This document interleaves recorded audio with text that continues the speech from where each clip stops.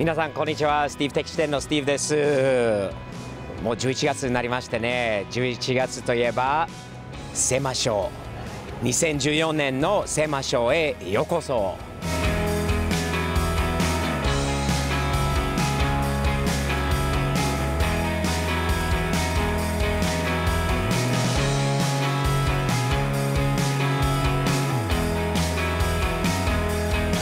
去年のセーマショーはすごい良かったんですけど、今年の方が私個人的に楽しみにしているんで、知り合いもたくさんできたし、去年より知ってる車と知ってる改造車なども結構増えたと思うので、今年はものすごい楽しみに来ました。早速中に入ってちょっと回ってみましょう。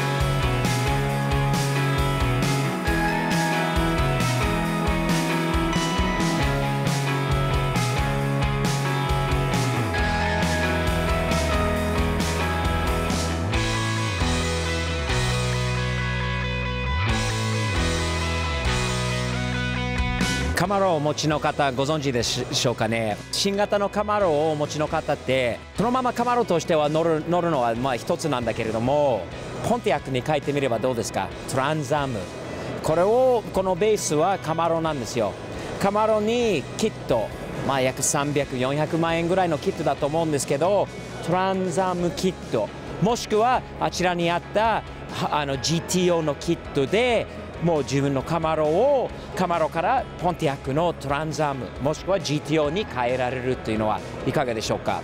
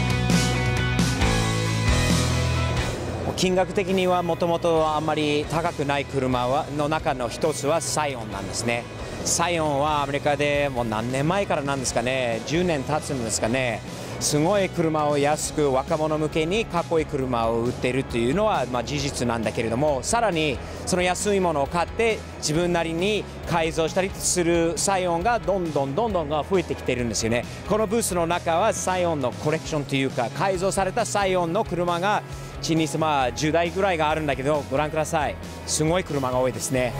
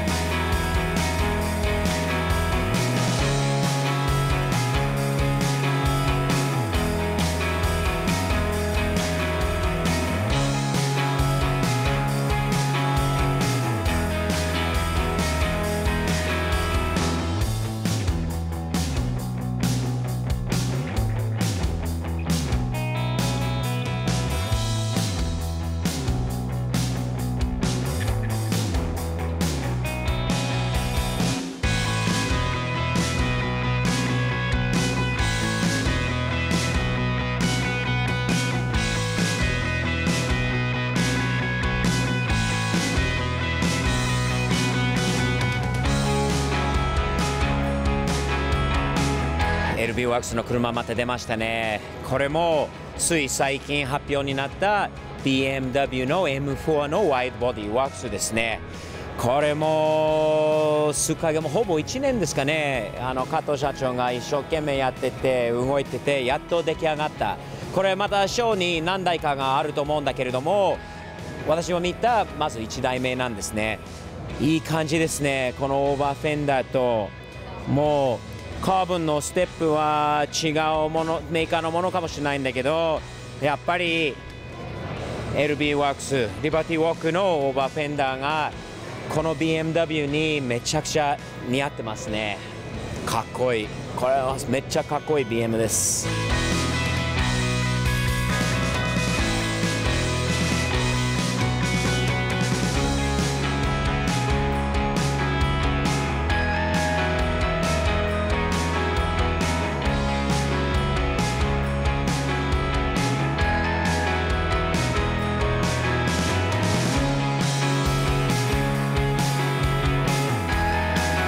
はい、リバティのポルシェは2台目が出ました。さっきは白だったんだけど、今度はオレンジですね。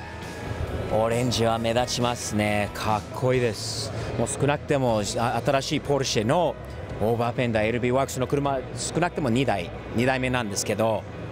私はオレンジの方が好きですね。どうでしょうか。かっこいい。